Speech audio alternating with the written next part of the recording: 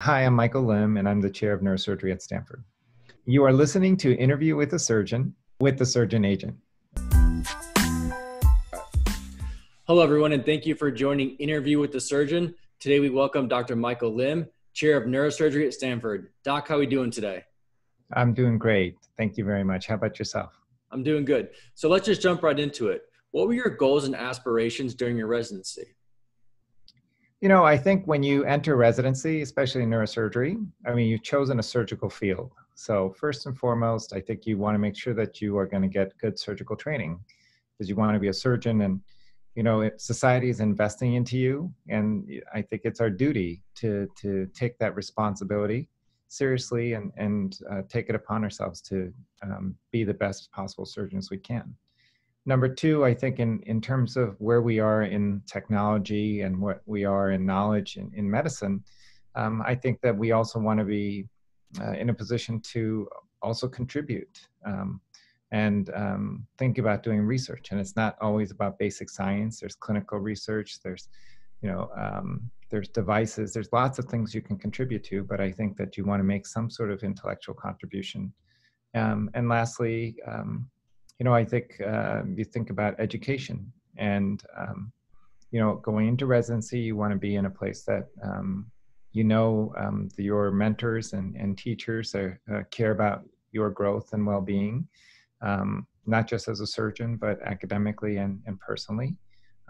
And you are also expected to be a leader, and they should give you those skills or instill in you at least leadership skills by the time you leave, so you can mentor and train the next generation. So can you kind of take us through your mentality heading into your chief year and what the job search process was like and how that perspective changed in the beginning years of your career? Yeah, so I think when you enter into your chief year, it's probably one of the best years of your residency. You get to see so many cases. You get to choose the cases you want to go to, and you get to go to the most complex and biggest cases, usually in the field that you're specializing in. And by chief year, you kind of know what you want to do. Whether it's spine, vascular, peripheral nerve, tumors, pediatrics. Whichever field you want to go into, you're going to also have the opportunity to kind of, specialize into that while you get a complete experience. At the same time, you're starting a job search, and you got to figure out where you want. And I think that decision should probably be made a little bit earlier. I think that, during your sixth year, if you decide you want to specialize in a certain field and you want to do academics, for example, you should be sending out letters probably towards the end of your sixth year, or mid to end of your sixth year, just inquiring about jobs, or at the latest at the beginning of your chief year. I think it goes both for academics and for private practice in terms of planning. So, in the middle of my sixth year, I knew I had done research by that time and wanted to specialize in tumors.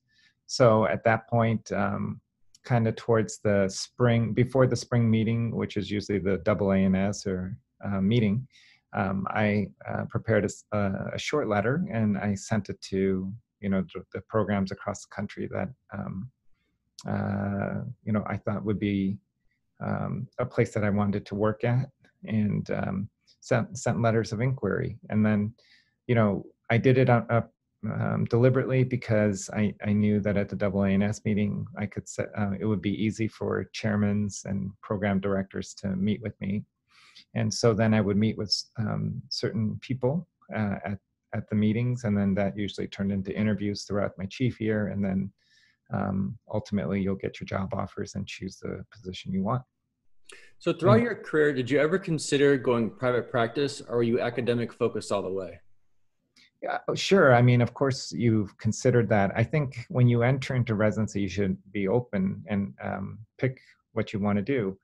For me, I really enjoyed my laboratory efforts as well as the clinical efforts. And I knew that I wanted to do research and be in a lab. So to me, I pretty quickly came upon the decision to go into academics. But yeah, I mean, I think you should be open and think about all options. I think when you go to residency, it's in a, up to residency, you're in this part of your life where you focus on school, school, school. But something called life happens in residency for most people. Some people decide to get married, some people may have families, some people don't. But you come to some decisions in your life, and it's not always about studying. And you weigh the priorities of what you want to do, and come to decisions on the type of field you want to do, and as well as private practice or academic practices. What would you say were some of the keys of your success that shaped your early career as you climbed the ranks in academics? I think the key to early success is to have passion in what you're doing. So, when you go through residency, you should pick something that you really enjoy doing. And I think if you enjoy doing it, then things will come. I knew that I wanted to be a physician scientist, and I loved being in the operating room, but I also loved the science to it. And so I wanted to be, once I figured out my passion, you want to figure out where you want to be, right? And so the people I mentor, I say, sometimes when you're coming to choose a job, you either have to choose location or choose what you want to do. And sometimes if you're lucky, you get both. But a lot of times you might have to make that decision. And so if you have a certain thing that you want to do and you want to be passionate about it, there realistically probably not every state or not every city in the country has the tools to accomplish what you want. And so you have to be flexible about location. But if location is very important, then you have to be flexible about the specialty you want to choose, for example. On that thought, what advice do you have for the graduating chief residents and fellows entering the professional job market for the first time? I think when you enter into the job market for the first time, I think it's important to have people that you can turn to for questions and mentorship. As you are in chief residency, you have lots of mentors in your program, and I would recommend that you approach them to get advice. I think oftentimes neurosurgery is a small field, and people have a lot of insight about places and programs, and I think it's important to remember that you're not trying to just get into their program or their practices, but you have to also remember that you are now going to be entering into a partnership, and so you want to make sure that you are going to a place that's going to fit well for you. Remember, this is going to be a two-way street, so it's important to get as much information about each place. Now, with the world being basically virtual in almost every aspect and a lot of these national conferences being done online, what advice do you have for the graduating class regarding their network outreaching process when they would really be able to meet you guys in person, and now they don't have that ability to do that right now?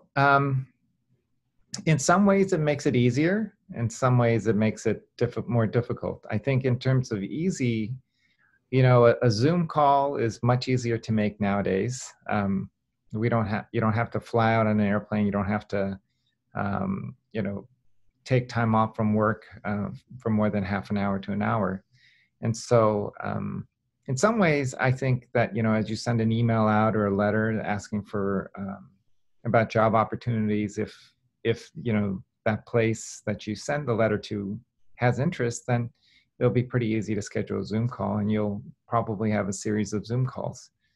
Now, I think what's tough about the tough part about Zoom calls is I think that meeting someone one-to-one, or going to dinner with individuals so that you can kind of get to learn about the personality of the person you're going to work for, or the people that you're going to work with, as well as the residents. It's harder to get from a Zoom call than from a personal interaction. So, but I think in some ways Zoom calls have probably made getting interviews, or at least talking to a program, easier. So I think that, probably the obstacle is a little bit lower in terms of getting there. But on the other hand, you have to also realize that you probably will be competing with more people than usual for that same position. So, as you look into a job, I think you have to do due diligence. You have to get to know the program. You have to do your homework before talking with folks. You should have always done that, but I think even now it's more important. So there's some questions for residents regarding their productivity in the research years. What is your advice on the opinion on what that brings to the table? So I think that's a great question. And so, having been on both sides, obviously, from my standpoint, as we've looked at, we've hired many faculty. I think that it's important to show that you can accomplish and finish something. To me, I think that's a bigger indicator of success, rather than saying, I'm going to, do all this genetic sequencing and I'm going to bring, let's say I'm going to do, I'm going to do some genetic sequencing. I'm going to bring all this with me. I think that's great, and that's a bonus. But to me, I think if you have shown that you can, work in an institution, be able to take advantage of the resources around you, and build a team, to me, that's a bigger indicator of success, and that is more important to me than the actual project, because science changes very quickly, and within 2 to 3 years, more than likely, you'll be onto something different. You also know that, each of the institutions, we all have our strengths and weaknesses. And if I can see that you can work well with others and work in a team, then I feel confident that you could come and take the resources that we have and do well. So I always encourage the people I mentor, it's more important about showing that you can work in a team and that you can finish something rather than having to, bring something with you. We hope you enjoyed this episode of Interview with the Surgeon. Until next time, stay focused and keep following your dreams.